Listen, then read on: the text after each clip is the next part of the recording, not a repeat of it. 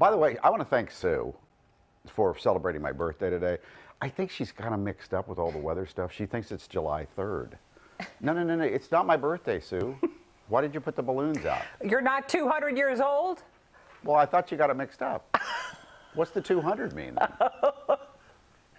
It means this is my 200th broadcast from home. It was March 29th last year that I did my first, I started calling it the Sue Studio, and I took a picture. And then I started to take a picture the next day, and the next day. And then I started calling it Documenting My Days, and I've done that 200 times now. Wow. And the folks, our friends at the Kellyanne Dolan Memorial Fund put together a video last week of all my documentation of all my days. Let's roll it. It was so cool to see that on Instagram. Here we go.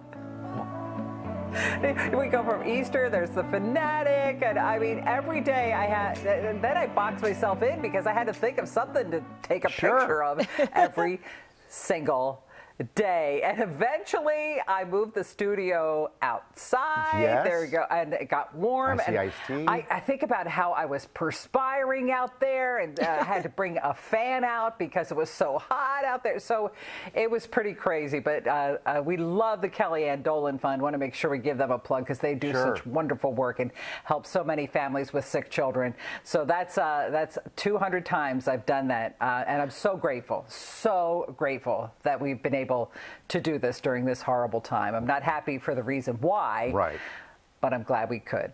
That's a nice editing job. That is great to see all that, all the memories. Because now that's part of like the morning routine on Instagram. I wake up and I'm like, okay, what's Sue doing today? What's the picture of the day?